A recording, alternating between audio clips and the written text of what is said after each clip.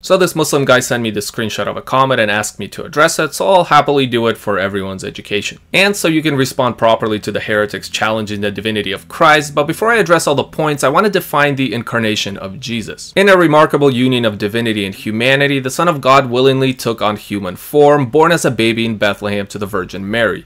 While fully God, he was also fully human, experiencing the complete human condition with all its limitations. Throughout his earthly life, Jesus encountered human emotions, faced challenges, and embraced the constraints inherent in being human while retaining his divine essence. This act of voluntary self-emptying exemplifies Jesus' deep love and compassion for humanity. He chose to live among us, sharing in our experiences, teaching us, and ultimately offering redemption through his sacrificial death and resurrection. So keeping that in mind, let's go ahead and address all these points. Jesus was tempted, God cannot be tempted. Incarnation. Jesus was seen, no man has ever seen God. He means 1 John 4:12. Like most Muslims, this guy has no idea that there's the Gospel of John and John's 3 epistles. But either way, this is talking about God the Father, not Jesus, and we know this by reading a couple verses down. Jesus was and is a man sent by God. God is not a man. Acts 2:22 is emphasizing the humanity of Jesus during his earthly ministry, which I explained in the Incarnation.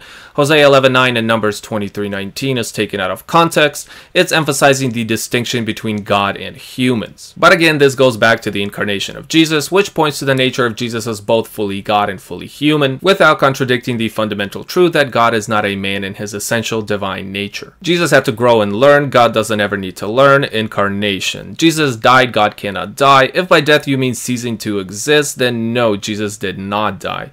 Again, this goes back to the incarnation. Jesus' human flesh experienced death and then was resurrected. Jesus grew weary. God cannot grow weary. Incarnation. Jesus slept. God doesn't sleep. Incarnation. Jesus wasn't all-powerful. God is all-powerful. John 5:19 is talking about Jesus' submission to the will of God the Father during his earthly ministry. Incarnation. Jesus wasn't all-knowing. God is all-knowing. Now you can answer this with the incarnation as well. I saw a few of you in the comments talking about this. Concerning Mark 13:32, I hold to St. Augustine's point of view that Jesus deliberately chose not to reveal the day or hour, but both arguments lead to the same conclusion. As you can see, just about all the objections against the divinity of Jesus boil down to the incarnation, and it shows those denying his divinity intentionally choose not to understand the incarnation, which is their problem.